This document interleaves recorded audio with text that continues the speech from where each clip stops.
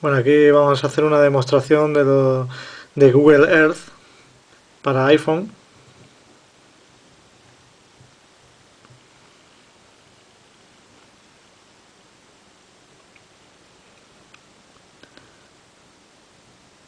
Se está iniciando, tarda un poquito. Hay que tener en cuenta de que, bueno, es la primera versión del programa para el iPhone y todavía tienen que limarse algunos fallos.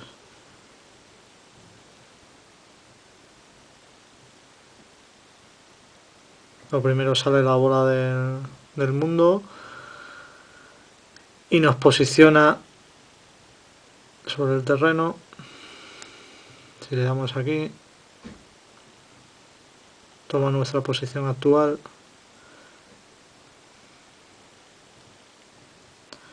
Desea permitir. Ok.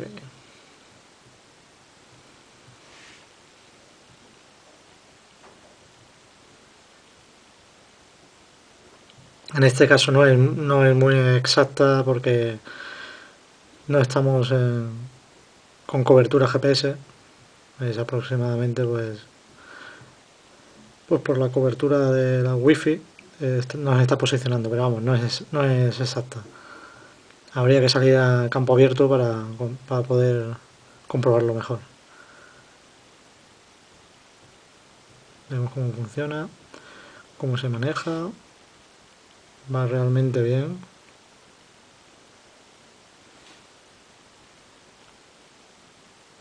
Como podemos aumentar el zoom, disminuirlo y movernos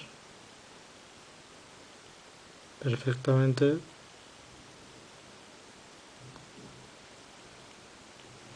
y con una soltura pues bastante envidiable, la verdad.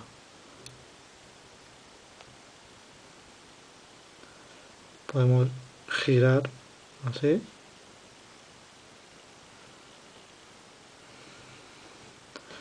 Vamos a buscar algo. A ver.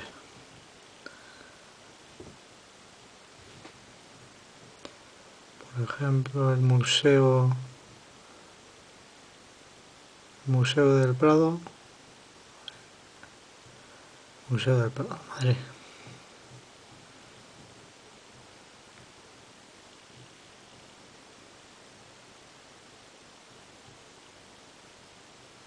No tarda mucho en posicionarnos. Y ahí lo tenemos. Estamos viendo una vista aérea del Museo del Prado a una altitud, como podemos ver aquí, aunque no se ve apenas porque lo pone muy pequeño, de 250 metros de altura. Podemos acercarnos más. Todos estos puntitos azules son fotos que han hecho los usuarios desde panoramio. Giramos y vemos otra perspectiva del museo. Vamos a ver una foto, por ejemplo, que ha puesto un usuario. Aquí lo podemos ver.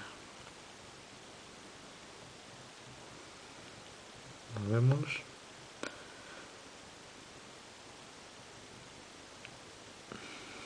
Continuando, podemos ver cómo se ve el Paseo del Prado. Esto de aquí es el Paseo del Prado. Podemos ampliarlo más.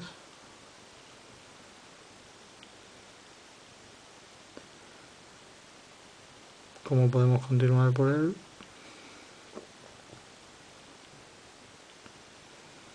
Y llegar a la Plaza Neptuno.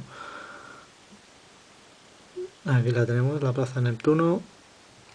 Pulsamos una foto. Y es Neptuno y ahí lo vemos. Funciona realmente bien, la verdad, para ser la primera versión del programa funciona muy bien. También tiene una cosa curiosa, que es, lo vemos en las settings, podemos configurarlo, viene por defecto, que es la inclinación automática. Vamos a ver lo que es esto. Ponemos... Eso funciona con el acelerómetro del teléfono. Nosotros giramos el teléfono así y va cambiando la vista conforme lo movemos. Vamos. Al girar el teléfono, que cambia la vista.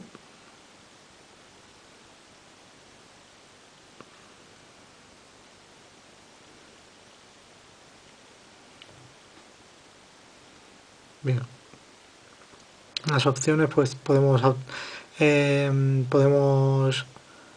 habilitar eso o quitarlo si queremos. Podemos habilitar también que nos enseñe la latitud y la longitud en metros o en pies. Podemos habilitar también lo de las fotos y enlaces a la Wikipedia.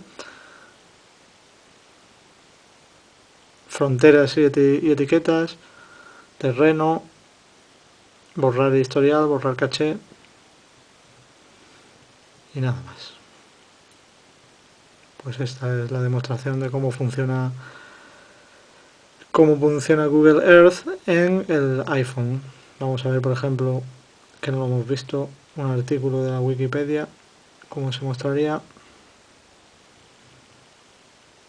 pulsando en él. Museo Thyssen-Bornemisza, y podríamos leer pues lo que hay en la Wikipedia referente a lo que pulsemos. Nada más.